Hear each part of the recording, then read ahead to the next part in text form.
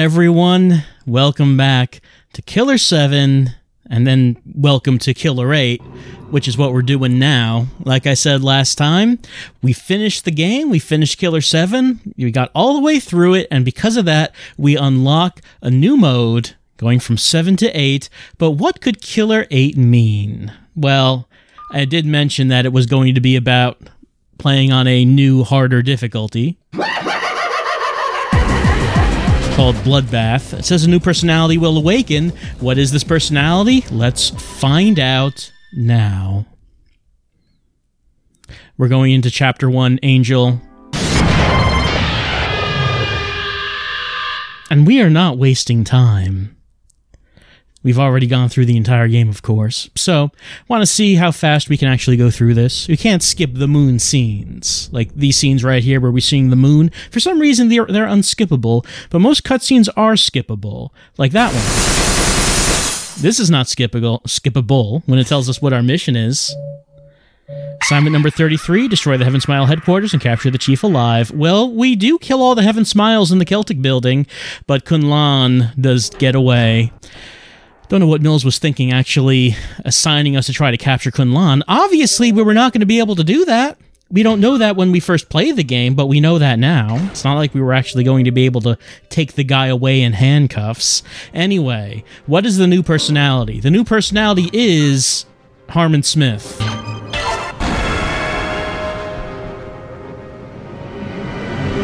And not old Harmon Smith, but it's the young one, the one that we spoke to in at the top of the Union Hotel, the one who was from Amir Park Reiner's past.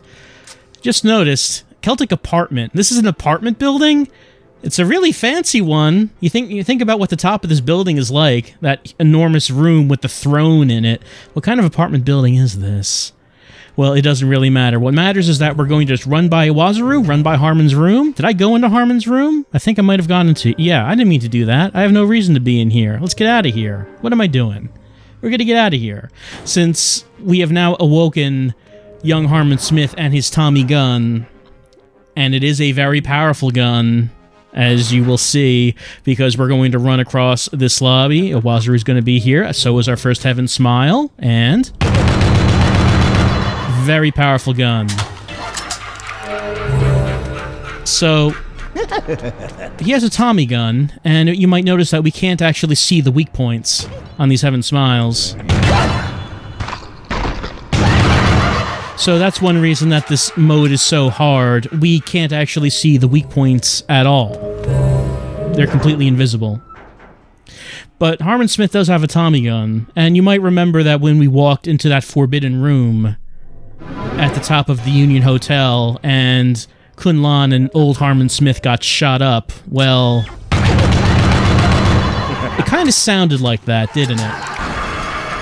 I mentioned Garcian does not have a machine gun, but this guy certainly does. However, his gun cannot actually... I don't think it can hit that weak point, so we are going to have to switch to Dan. And since we killed that Camellia Smile... we're full on thin blood, so you know how this goes. We've done it many times. 1, 2, 3. Collateral shot.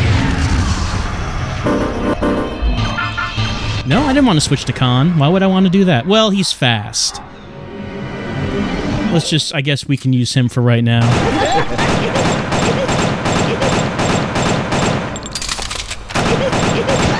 You can see how powerful the Heaven Smiles are.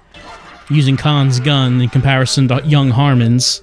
That Tommy gun takes them out in a lot less bullets. Get that soul shell and go the other way. So, Killer8. It's mostly about using young Harmon and powering your way through the game as him. Yeah, I mean, you could use the other personalities. You could. I don't know if you'd really want to before you've had the chance to power them up with blood. Harmon Smith, he does not actually gain any new abilities or anything. I don't think he even has a counterattack. He just has one thing and one thing only, and that's his obscenely powerful Tommy gun. And that's all he needs, really. He doesn't need anything else. And you might be wondering, is there a story reason that we're using young Harmon here? I think the answer is no. I'm pretty sure there is not a story reason for why we're doing this. Anyway, here's this guy who gets blowed up. And we're going to skip that. This is just, you know, for fun.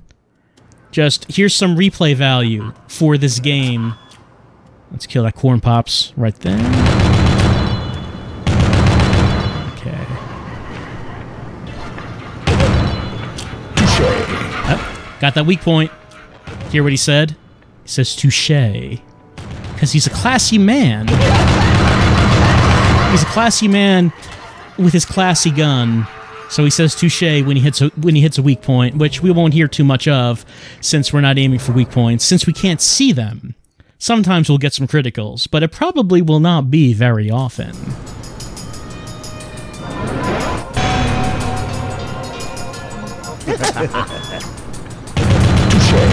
Yeah, there we go.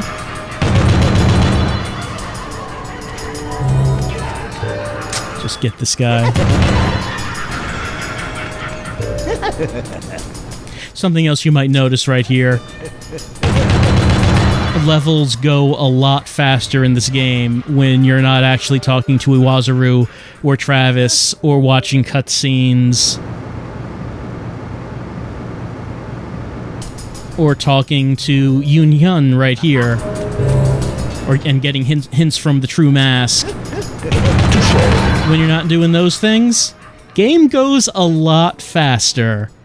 So, oh, actually one cutscene we cannot skip for some reason is when Kess Bloody Sunday tells us things, which is weird because we can skip pretty much everything else except him.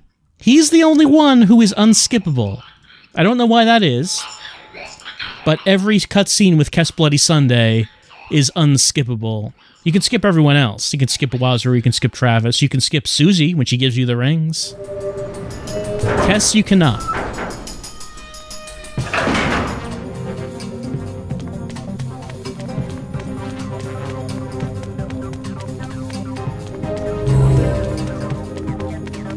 And of course we're going to skip the carrier pigeons and most of Harmon's rooms, as we don't need to do those. We know what all the carrier pigeons say. I'll probably just go into the last Harmon's room of this level to drop off whatever blood I have. But we're not going to try to max out blood or anything here. Oh wait, I don't need to go in there. I don't have the fire ring yet. Getting ahead of myself. I wonder what the True Mask thinks about that. Does he still think we're the loser now? We're the world's biggest loser? Because Harmon Smith is tearing the path through these Heaven Smiles. Library, books blocking our way. The only thing that can defeat the gun, books. But the only thing that can defeat books are odd engravings, and that's what we're going to get. But what do we need to get odd engravings? We need rings! And there's someone here who can give us the ring. We're going to turn this off. And here's Suze. Here she comes. Thanks. And there she goes. And off we go.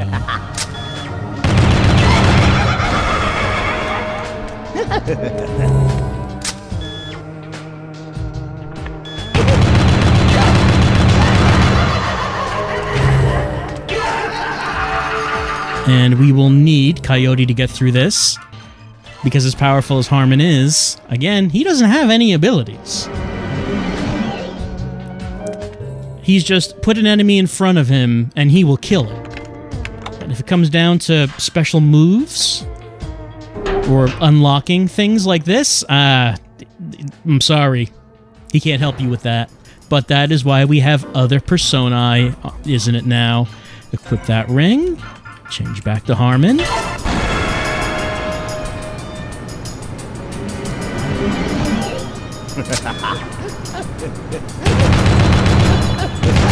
So I suppose the ultimate challenge for this game is if you wanted to play through Killer8 without using young Harmon.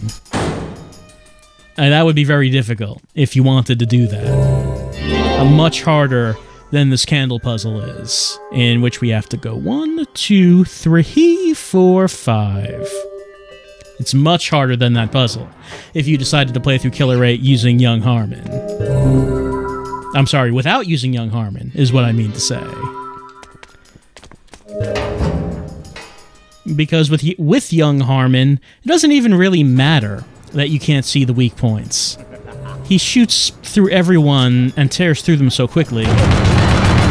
And you saw how many bullets it took to kill these guys when I tried it with Khan. It took a lot more bullets.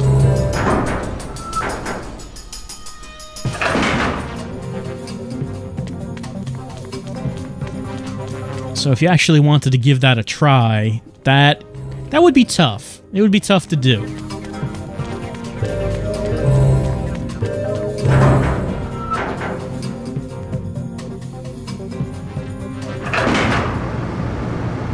Alright, now I have the fire ring.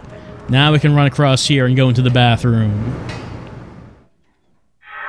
No, I shouldn't really give off the indication that Killer 8 is easy, even if you are using Harmon. It's easier. It makes it much more possible to actually get through it, but it doesn't mean you're invincible. Flush that toilet. Toilet flushed.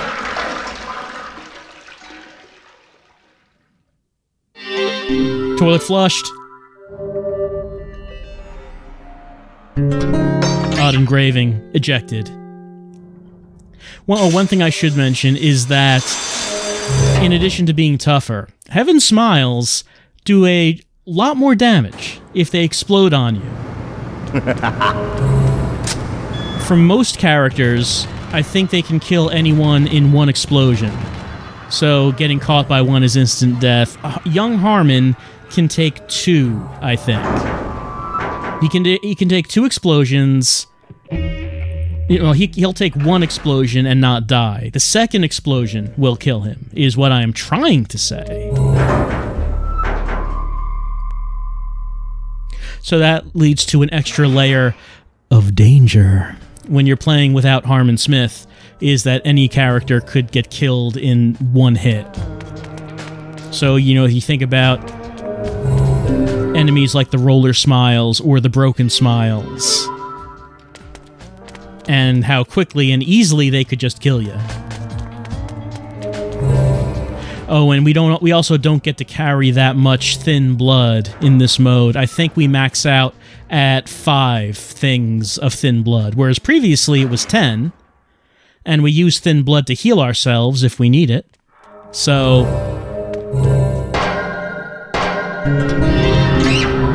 that's not a great thing. And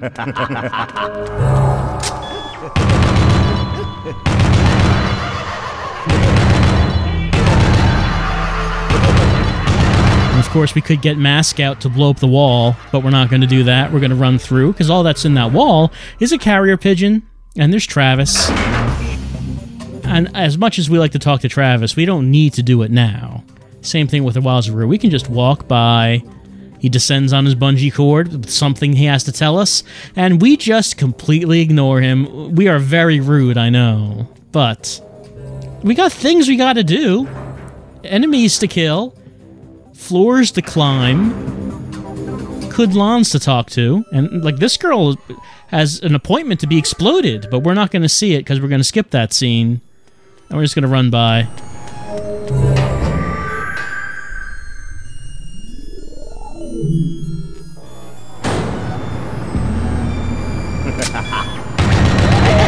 Killing Camellia Smiles is very easy, though.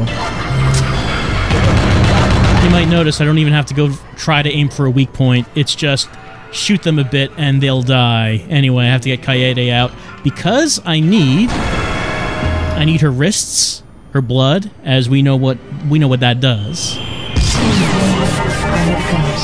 She slashes her wrist. It summons Mizaru.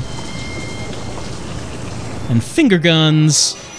And the wall is down. Barrier destroyed.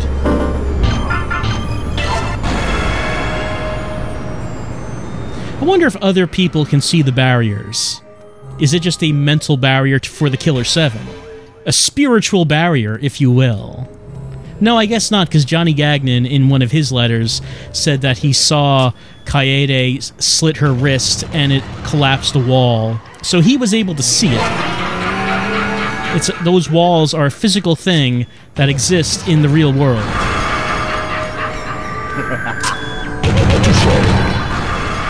And we're going to run by the clue.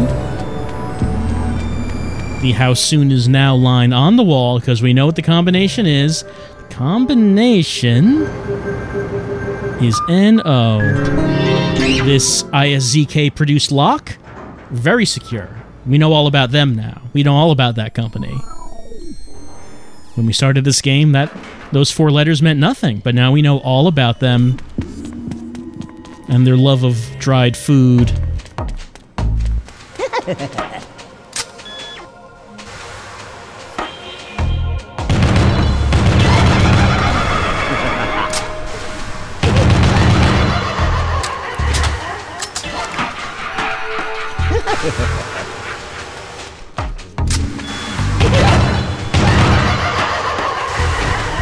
If I was trying to get as much blood as possible, then probably what I'd want to do is like shoot off the head and shoot off limbs, because you do get a bit of blood for doing that.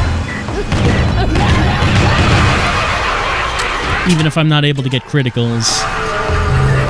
But I mean, when I'm playing as young Harmon Smith, how much blood do I actually need?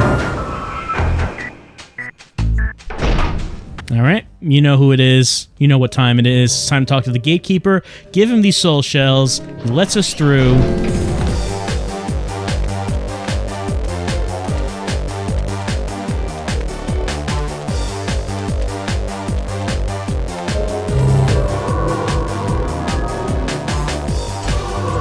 Harmon Smith is not impressed with Rayvon. And now we know where this Coliseum is that we're in right now. This place that we keep getting teleported to. We know that it's on Battleship Island. As for why we keep getting sent here, I could not say. I mean, Iwasaru said that the Gatekeeper is protecting Kunlan, so I can only assume that the Gatekeeper is sending us here to put an obstacle in our way, which is the mid-boss Smile, in the hopes that we will be killed by it, so we will not be able to reach our goal.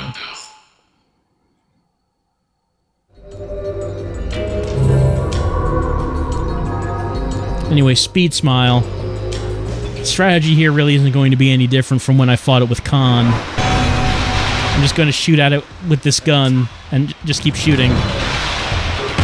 I know where its weak spot is. I think it's always the same. It's in its mouth.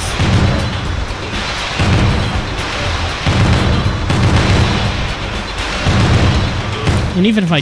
There we go. I was about to say, even if I don't hit it, the gun's powerful enough that I can just keep shooting at it and it's gonna die before it reaches me.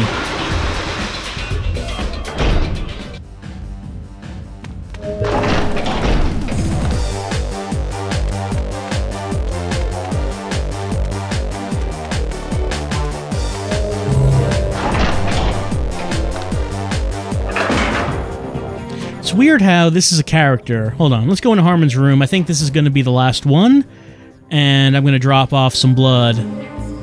Not necessarily need to use it or anything, it's just want to drop it off before I end the level, just in case if I need to use it to power up some other characters later on. Like I said, we can't use it on Harmon. But I was about to say, it's funny that Harmon Smith, young Harmon Smith, seems like such an important character, such a mysterious character, a character who's so important to Garcian, Amir Park Reiner, and yet a character we only saw this very short scene with, and yet he's a character that we get to play as in the bonus mode. And no, the bonus mode is not going to tell us anything new about Harmon Smith. That's not what this is about. This is just about playing with a new character. Giving the game some replayability is what this is all about.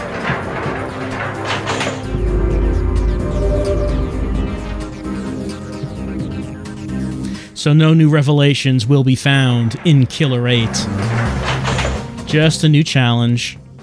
And it's going to change us back to Garcian. No enemies here for us to fight, though. Here's Travis. Goodbye. We're going to turn left, because when we do that, we skip a scene with Kess, where he tells us about the next boss, Angel. Let's just head in and fight Angel. Here we go. Gonna transform into Old Harmon with Samantha. She's gonna push him along, but we're not gonna see it. Here's Angel. We're not gonna see her either. Here we go. Gonna shoot those wings. Give me those wings. Shoot those angel wings. She's completely invincible except for the wings. Maybe she should wear armor over the wings, because it's a weak point. Then she'd be invincible. You think you killed me? Better think again. And we hear Kunlan's voice speaking. That's his face on Angel's back. The wings were coming out of Kunlan's faces, which are on her back for some reason. It's weird. I don't know. I mean, I guess technically she's a Heaven Smile, though, like the queen of these Heaven Smiles in the building, so she's an advanced form of it. And that means that she is a creation of Kunlan like the others. Huh. Look how much missing there was.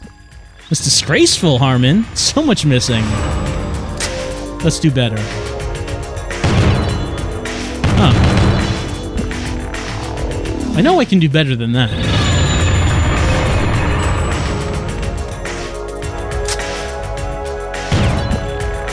There we go.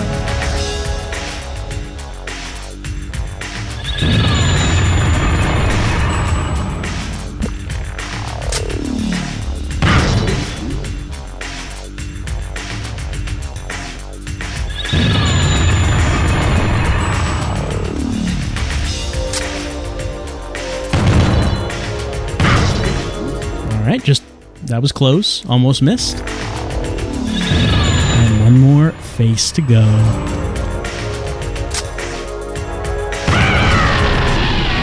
There we go.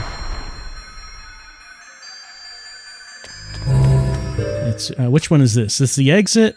Well, I can't see. The one that has the camera on it is the entrance. Okay, so that one doesn't have the camera. So that's the exit on the other side of the room.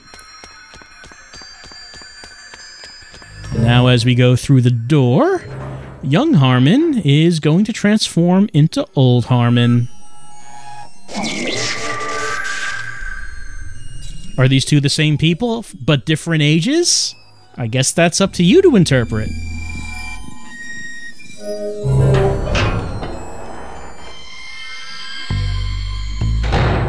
Alright, let's do this thing. And like I said, if this is supposed to be an apartment building, it's a very impressive top floor, isn't it? Can't get it up?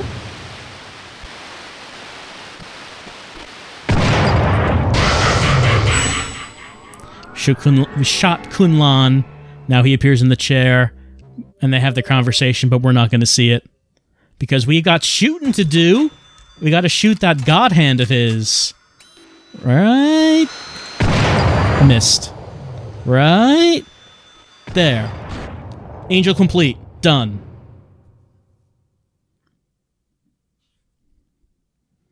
How many Heaven Smiles did we kill?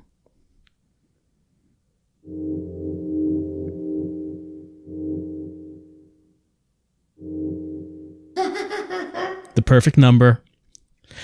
So, that's what Killer 8 mode is all about. We're going to be rushing through this game, ignoring Travis, ignoring Iwazaru, ignoring any hints and help people want to tell us as we play as young Harmon Smith and his trusty Tommy gun as he rushes through this game on our quest to kill the past once again with Killer 8. I'm going to save, and we are going to come back. Oh, are my save games gone? Because I'm pretty sure I had save games. Yep, I don't see them here. What happened? I don't know. Wait, that doesn't make sense, because I just loaded this game. No, I didn't load a game. I guess the config file for the game must have saved, because I started up the emulator, and Killer 8 mode is here. You can see it. We were playing it. But I do not see any save games. I'm going to save a game right here, and hopefully that's going to be saved next time I load this to play the next level of Killer 8, because that's weird to me. I mean, I guess I don't need those old saves anymore. If there was a time that something was going to go wrong and all my saves were going to get erased, I guess finishing the game was the time for that, because I don't need those saves now. Hopefully it retains this save, I hope. And assuming it does, next time round we're going to be going to Target 01 Sunset as we continue on with Killer 8. I'll see you next time for that.